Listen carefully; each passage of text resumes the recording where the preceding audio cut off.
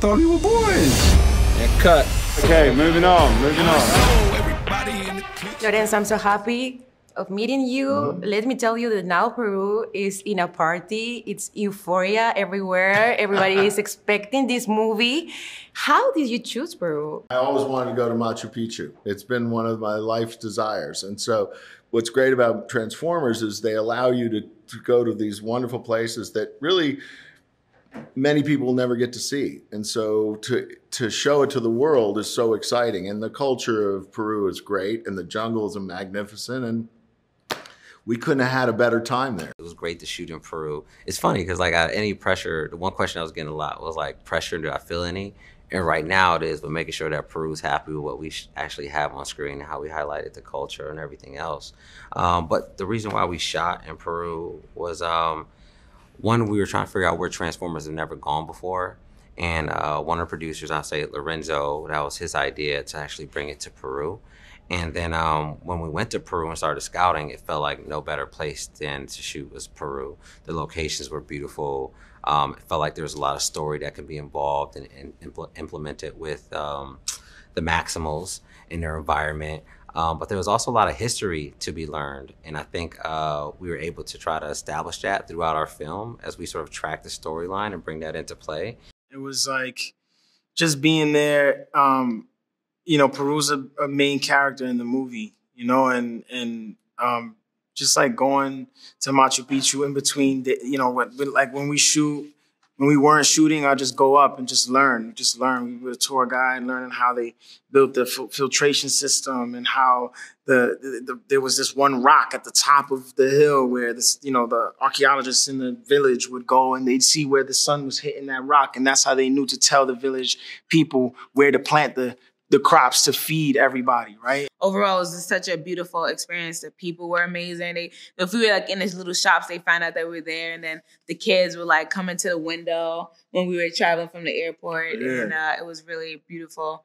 And a shaman came to bless us for being on the land. Yeah. No, we had the shaman bless the set, and our first location was Machu Picchu. So though he blessed the set on Machu Picchu, we wanted everything sort of blessed. So we did the same in Cusco, and also Dominique Fishback went out and brought another shaman in and blessed her whole entire life.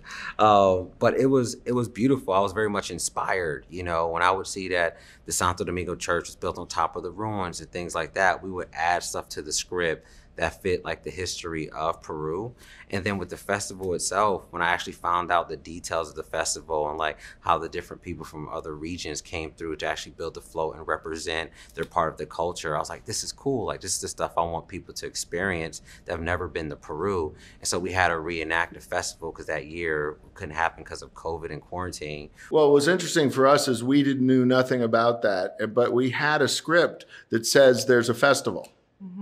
Like, we made it up, but then we found out it really exists. So we just took that real thing to honor it and to let people see it. You know, what was great was the dancers, the performers, they all have their costumes. They all know what they're going to do. So we don't have to do a lot. You know, we just have to make it was real. It was real. So you had to, it was our job to give it, bring it to life in a way that respected it. Yeah. It was so much fun, though. It was amazing.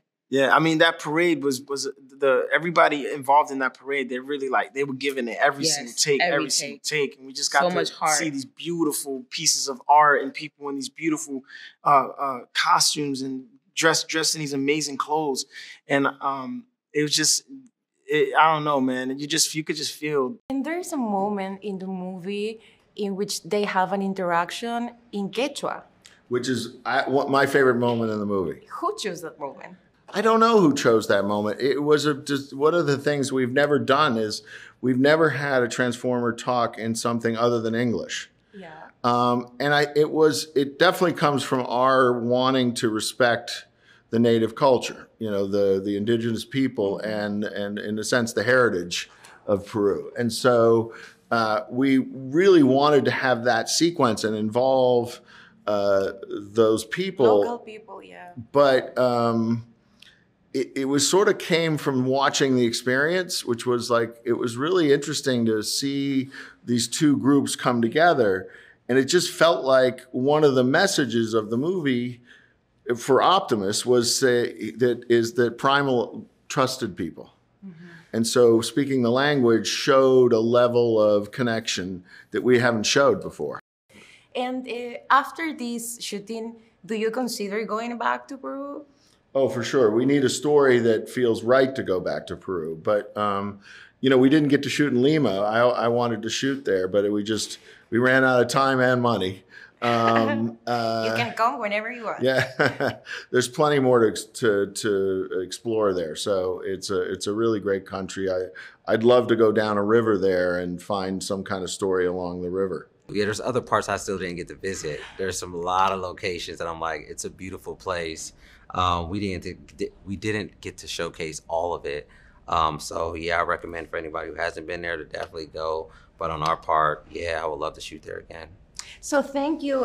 In Quechua, we have expression that means Urpillay Soncoyay, which means thank you from all my heart. Oh, thank you. So we want to thank you with this. Is very special because it's from Craftsman. Oh, It's this is Bondiolos. cool. What? It's yeah, Optimus you. Prime. You can show it if you want. Yes.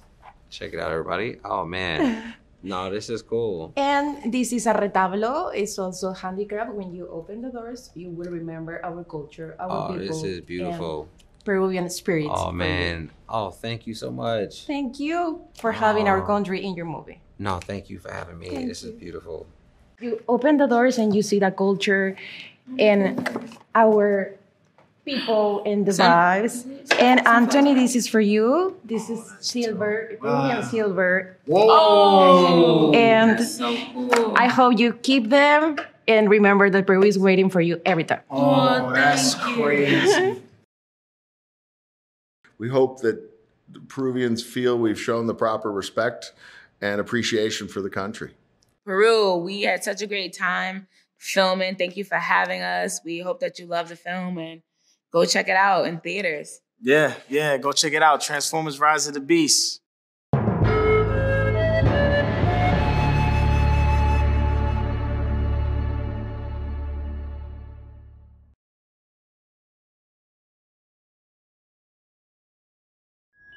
Bicentenario del Perú 2024. Compunche Perú, Gobierno del Perú.